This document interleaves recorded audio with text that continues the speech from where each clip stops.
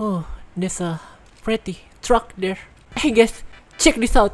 This is the Spec Ops Mobile Base by TDF-113. This is a really large truck for space engineer standard. Look at that. There's like a door back there. What the hell? Alright, let's do a quick walk around here. Fancy bumper. Alright. Another door. Button. Huh. I'm not sure what that button is for. What's this one? Core access. Ooh, there we go. Cannot wait to check the interior. It seems like there's multiple floors inside the trailer. What's this thing over here? Oh, that's the ramp. Oh, fancy. I do like the rear lights here. They're like vertical rear lights. I don't think I've ever seen a ground vehicle with vertical rear lights like this on Space Engineers. I'm guessing these buttons will open the left side of the trailer then. This one. There you go. Oh, the truck is 31,386 PCU with 11,447 blocks. That's a lot of PCU and blocks. Alright, we're gonna check the trailer first, and then we're gonna check the cab of the truck to the front. This is like a rather intricately designed garage or storage area. What are those things over there? Small cargo containers. So I guess if you have like something that you want to quickly put in the trailer, you can just put them in the containers here. I'm guessing these buttons open and close the ram there. What the hell? What? Huh. I think there's like a grabby arm kind of thing there. Oh, there's a connector here, by the way.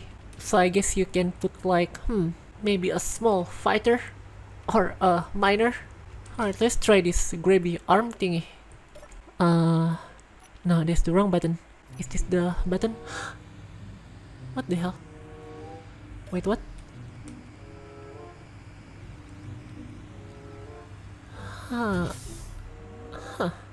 What? I get it.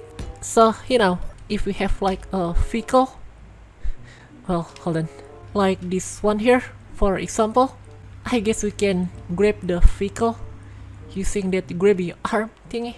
Come on, grab the vehicle.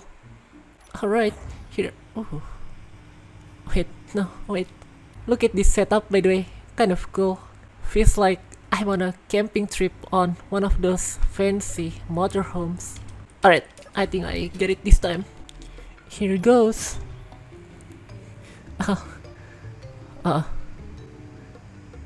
Well, oh, there you go. That actually works surprisingly well. I thought it was gonna explode or something. Alright, releasing the thing there. I guess I can just park the... oh, hold on. Well, I guess I'll just let it be attached to the arm there for the parking. Can we close this door now? Haha. Alright, I'm gonna close all these things here. Let's check the second floor. Oh, are you guys seeing this? Oh wow, this is like a full-blown command center. This is where you can spy all your enemies.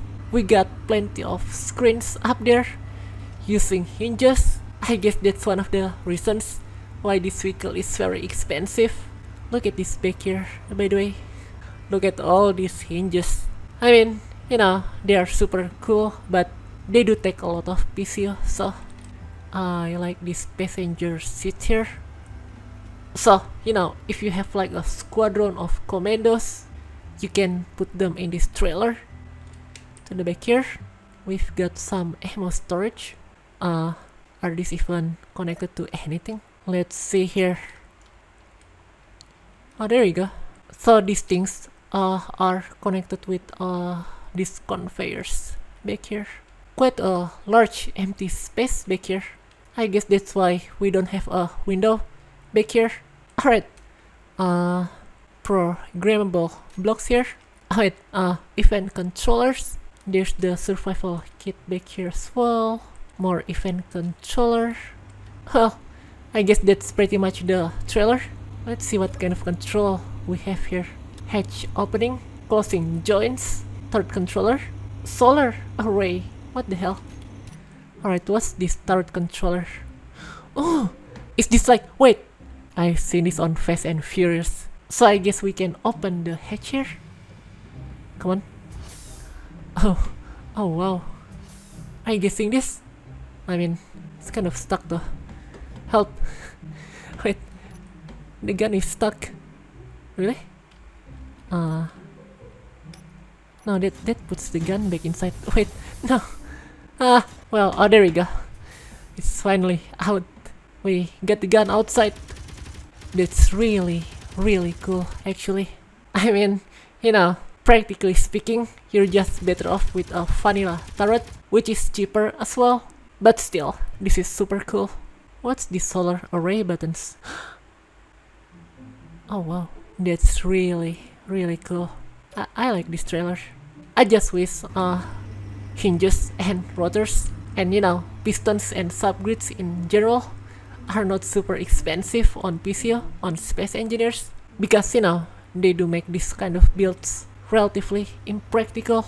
They're super cool though. What the hell? Oh, nice lighting there on the back of the cab of the truck there. Alright, how do I guess we use this ladder. We go up here. Here's the door. There's some grates, I mean barred windows. Very cool. Interesting interior.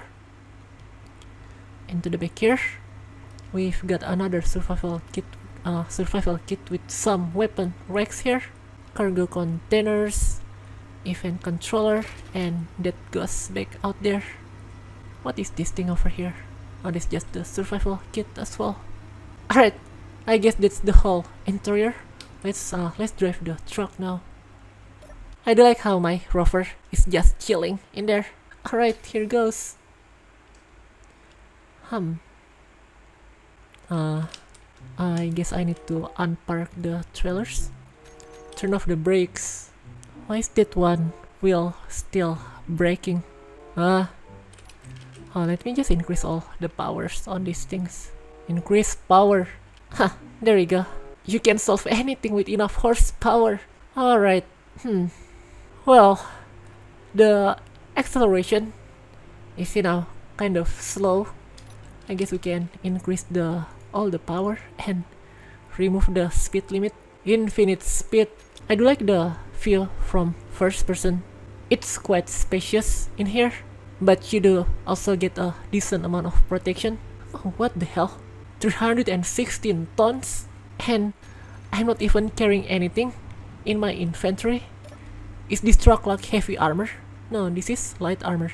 How do we weigh 316 tons though? What the hell?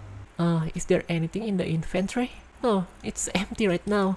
Like, this truck is almost as heavy as a small large grid ship. Right, come on. Start moving. This is gonna be a long video. Oh, I do like that neon tube antenna, by the way. Those neon tube antennas there, those look pretty cool. There we go, we can finally move faster now. So, you know, once we gain momentum, this can definitely travel a little bit faster, which does help. Like, you can actually turn now, but you know, the ground clearance of the wheels there are not super great on this truck. So if you go to a hill or bumpy grounds, you can get easily stuck on this truck. So you just gotta keep that in mind whenever you drive this thing. Stop. Oh, this takes forever to brake. I mean, the truck weighs 300 tons, so you know, What's that thing over there? Oh, or the trailer wheels? Never mind. I guess the bumper can be lowered. What the hell? Wait, I think I disconnected the trailer. Can I reconnect the trailer with this button? There we go. That's a very handy button over there. Alright, how do I lower this bumper? Hinge. I don't see any button that can lower the bumper. I guess this just like a static bumper then. So I'm guessing the wait, no, hold on. Not like this. Oh, without the trailer, the vehicle is kind of fast actually. Can we dock again? Come on. Come on. Alright, rotor. Attach. Hold on, this is kind of hard. Oh, I think I broke something. Alright, I got it this time. That's kind of cool. Actually, if you detach the trailer, it can be like a separate base and you can use the truck to go around. Come on. I guess I can lower the wheel suspension. There we go. Alright, come on. Hahaha. See, I told you guys I got this. There we go. Extraordinary situations require extraordinary solutions. Attach rotor. Oh, why is it not attaching? So now if I control the ship using the remote control, I can lower the thing there while watching from here. So I can do a precise drop of the trailer. Alright, we got the trailer aligned. Now I just need to attach again. Haha, whoops. Hold on. Wait. There we go. Who's laughing now? Alright, you guys know what time this is. Alright, can the truck survive? Oh, revive. Wait, no.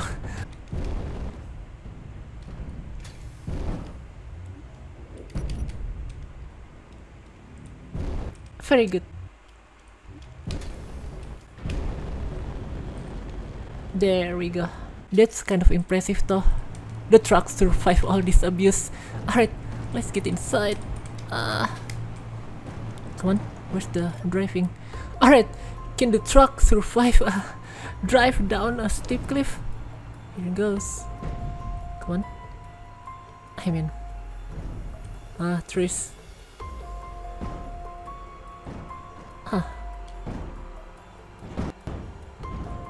Actually, because this is like a small grid vehicle, it's actually more resilient to collision damage compared to large grid vehicles. So this thing is actually quite survivable. I guessing this. I'm like hitting all the grounds, I mean all the rocks there. And alright, here it goes. Oh, alright, did you guys see that? The thing doesn't even explode or whatever. It just kind of rolls, but it's not getting too damage. Oh, by the way, I figured the bumper on the front there, it's on a subgrid because that makes it easier for the bumper to cut down trees. Ooh. We still have all of our wheels, and my rover is still in there. Oh wow.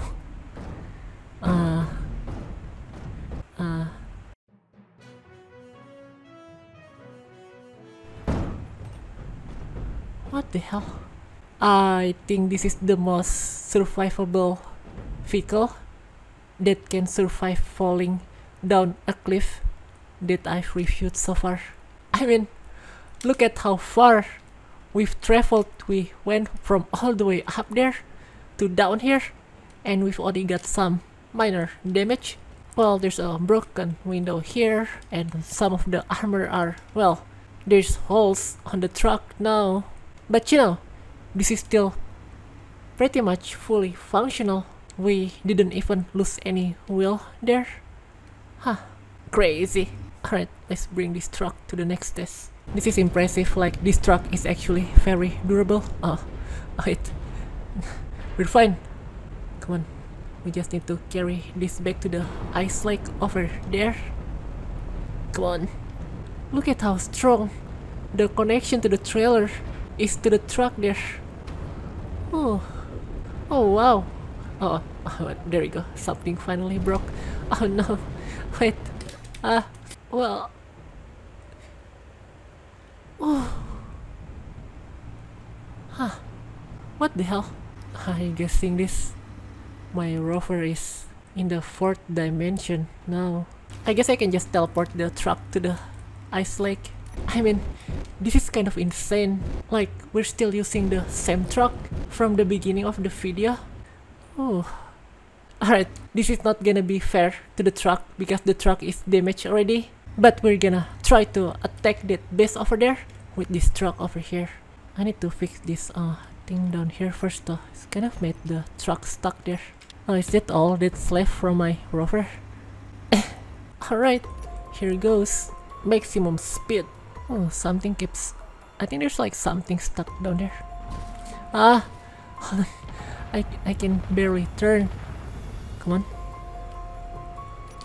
Alright, we're still going here.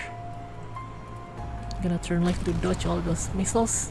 Kind of easy to dodge all those missiles with this low frame rate. Turn left, I mean turn right. Oh, emergency controls on the control. Come on. Is there any remote control in here? Remote control. We don't have any remote control. Brake the truck. Brake the wheels. I mean, considering how strong this trailer is, you can probably make some kind of a less than from in here.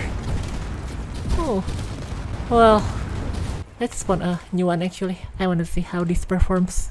I don't think this turret up here can shoot without a player controlling the turret, but we're gonna see anyway. Alright, here we go again.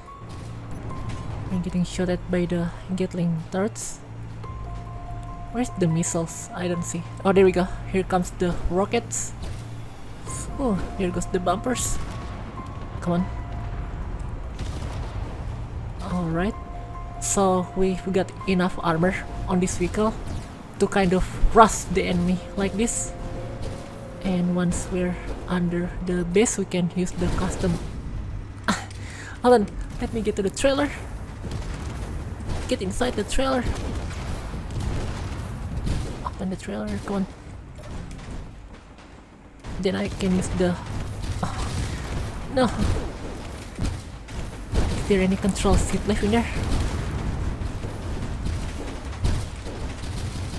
Alright, custom turret controller. Turret controller. Well, but you know, if you have like a gunner, that can probably work better. This is a really cool truck. Like, all things considered, this is a very resilient truck here. So, that's the Spec Ops Mobile Base by TDF113. You guys can find the link in the description below. Oh, look at all this wreckage.